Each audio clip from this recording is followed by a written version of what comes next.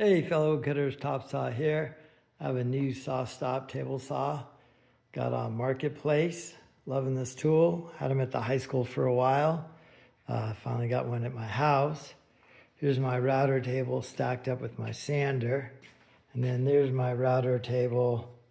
And then this flops over and goes in there. But you can tell it's just a little too crowded. So what I want to do is I want to take that router and set it right into there. I think it's going to work pretty well. There's my layout lines. You could just see them. And I'm going to cut them with the shaper origin. So we'll see how all that goes today in this video. So I drew the rectangle right on the screen on the shaper origin. And then it has a setting for width and height. It also has a setting for the radius. And that's the radius of the corners. Kind of reverse engineered those and checked them to be 3/4 of an inch. I'm using a 1/4 inch flat end mill to a depth of 3/8. So I'm cutting a lot of wood out. I have the vac hooked up and I'm trying to move it pretty slow on my feed rate. I'm not using any offsets here at all. So I plunge down to that 3/8 of an inch.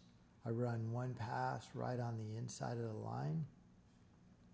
What I'm going to do right here is just vacuum all the dust out, then double check my depth is 3/8 of an inch. I think that should work out pretty well right here. And then I'm also just going to overlay my router that's attached to the router plate over that and see if I'm close. And also I want to make sure I'm parallel to the front edge as well. So here's the router with the router plate that's going to drop in. It's a pretty good fit. And again, I used a 1/4 inch flat end mill. I did one pass to a depth of 3/8, and that's going to give me a 1/4 inch rabbet. Right here, I'm recognizing I'm going to need more rabbet than that, or as much as possible to hold on to it. So what I'm going to do is lift this thing up out of the way, and then do another pass. I don't have to create any new geometry at all.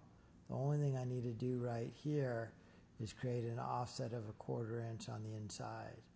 So same geometry, reset it at a 1/4 inch in, 1/4 inch offset.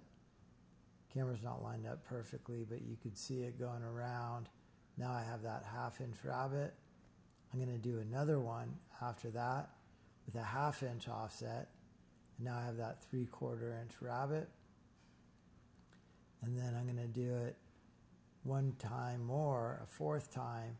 What I'm going to do here now is reset the depth to go all the way through at 3/4 of an inch. So this is going to be the 4th pass all the way around. You can see it's cutting all the way through the MDF. And then there's the actual box falling out. So I have a 3/4 inch rabbet, and it's a little bit tight right here. So what I ended up doing is now I'm going to do a negative offset, 50 thou all the way around. And then once I do that, we'll see if it fits in there a little bit better.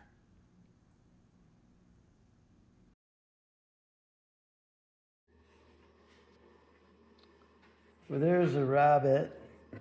I did a 1/4 inch flat end mill, 3/8 of an inch deep. I did 3 passes, and then I did 3/4 of an inch deep. And then I did a little offset around the outside to make it a little looser. It fits in there just about perfectly. Hex studs right here. Raise and lower the tabletop. Let's see if I can go under here. There it is on the bottom. This is only 3/4 inch MDF, so I'm going to build a frame around the outside and nail it to this. So that'll make it all really solid. And then I'll build a box around here for dust collection. I think that's kind of it. I'll do that 4-inch port dust collection on the box. And then the fence, I'm going to attach to my SawStop fence through this track right here. I don't know if I'm going to bolt over the top and hook it down. And then this fence right here is going to go here, and then dust collection comes from here out the end. So it's going to be pretty tight dust collection. I have full use of the table saw. I didn't give away any area on the table saw. So I think that's it for this video. Oh, you know, the other thing I will do too is I'll get a switch. So I have a quick shut off switch right here. So I'll plug the router right into a switch here and then run that power to the wall. All right, well, thanks for watching. Any thoughts, please post them in the comments.